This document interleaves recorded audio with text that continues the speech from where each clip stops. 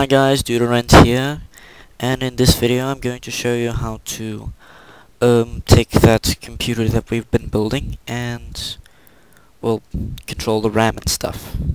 So as you see, I've changed a few things. I've done that add thing I said I was going to do. I repositioned the RAM and wired them up so it's kind of like a register system. This is going to be wired to like player controller thingy. So, yeah. I think the RAM controller things are going to be here or there or somewhere here. I don't know. Okay. So, to control these things, I'm quite low on space around here. So I decided I was going to do something like this. So, turn this on. Turn this on. Simple but effective. So I'm just gonna dig out a lot of these corridors to all these RAM cells.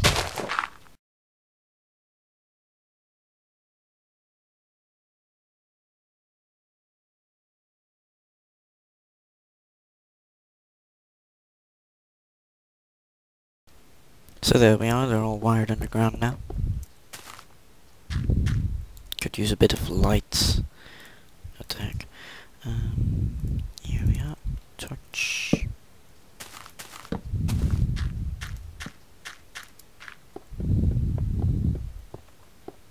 I'll test wire length later. Right now, my concern is... yeah, there is something important above me. Let's see what that is. Oh. Whoops. Note to self, fix some RAM thing.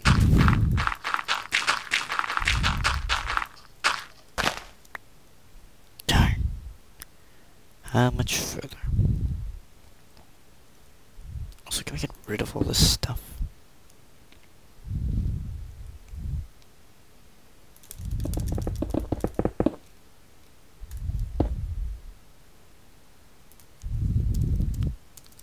Be gone. Close enough.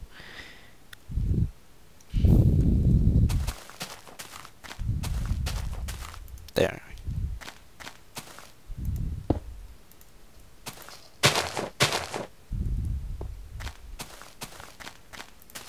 Here's an effective method.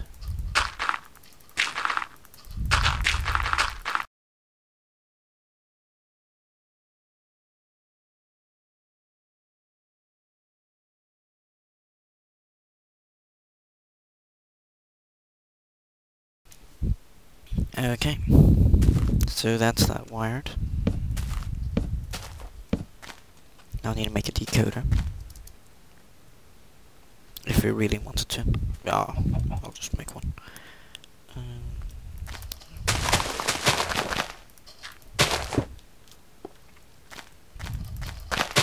So this is how you make a decoder, by the way.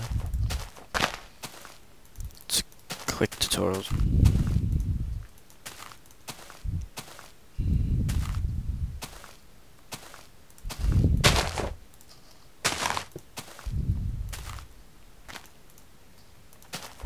I'm probably not doing this in the right place, but close enough. I can modify it later.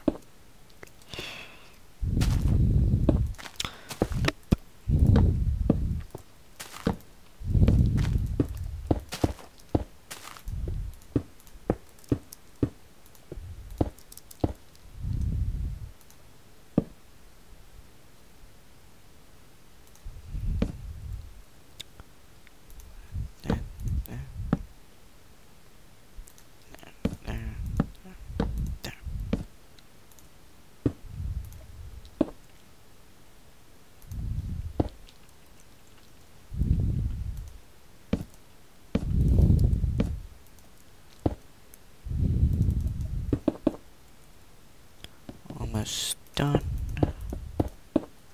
Basically, you enter all the binary combinations with torches. Whoops, forgot one.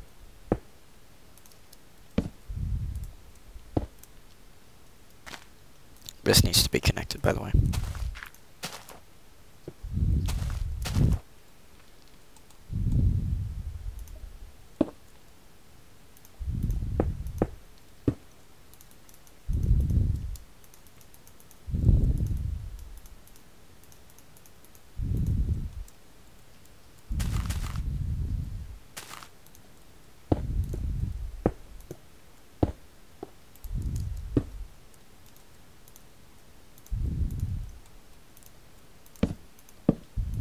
There we are, problem solved.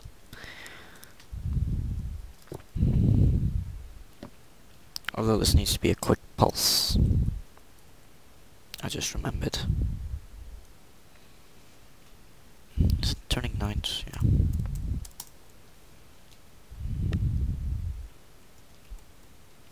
I can make a fix to that.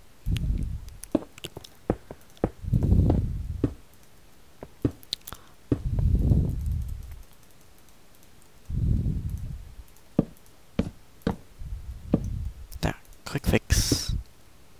We'll wire the clock to this later. Quick pulse. Okay, we need a decoder up there as well, without this thing though. So I'm just gonna be lazy and copy this one. I always do this. These things are so annoying to make. Trust me, they're not interesting at all to make, just... Especially if you've got tons and tons of bits like my RAM. Like 32 bits, if that's... It's 32... like torches all over the place. 32 combinations. Not fun.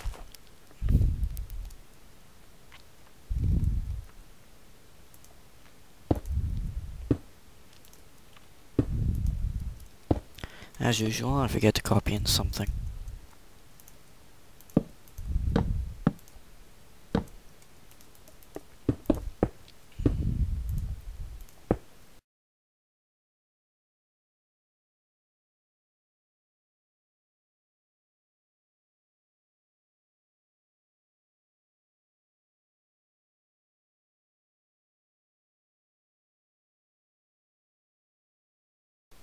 Oh, and another change, I added a subtractor to the top instead of a boring AND gate.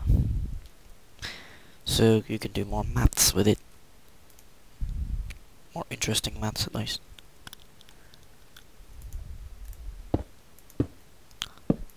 Just put the testing torches.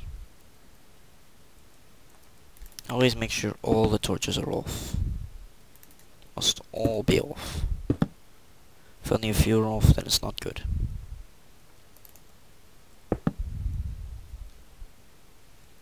Okay, it's fine.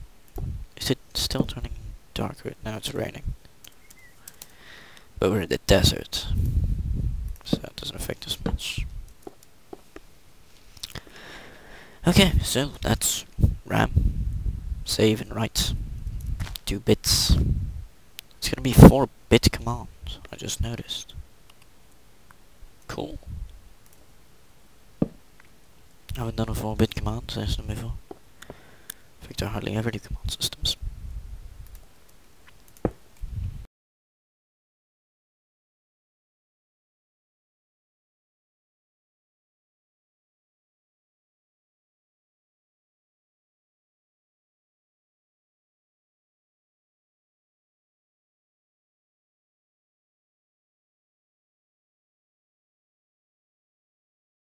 Busing. It's a boring process, but it has to be done. There's no automatic busing in Minecraft. There's barely any redstone things. Yet we're building a computer. Are you building a computer? Are you hopefully building a computer? Because otherwise this tutorial is pointless. There, by the way, is a pause button if you can't keep up.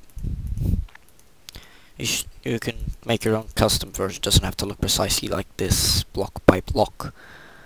You know, they like pause the video and like, how many blocks away is that thing?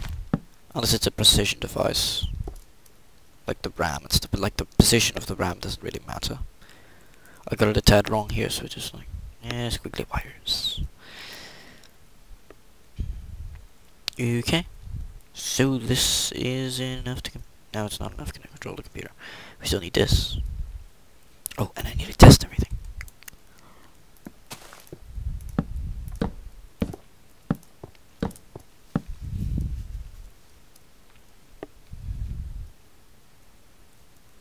This works. This does not work. This does not reach. Nor do you.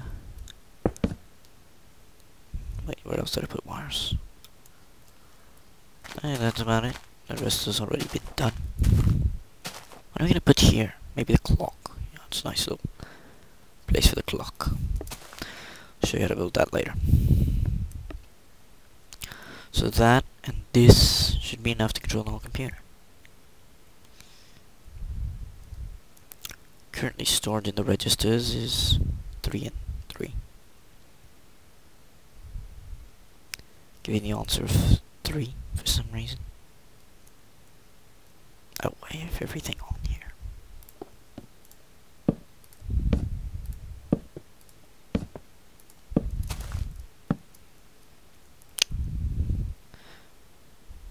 Okay, so you might have just built this and may be wondering, how the heck do I control this thing that I just built?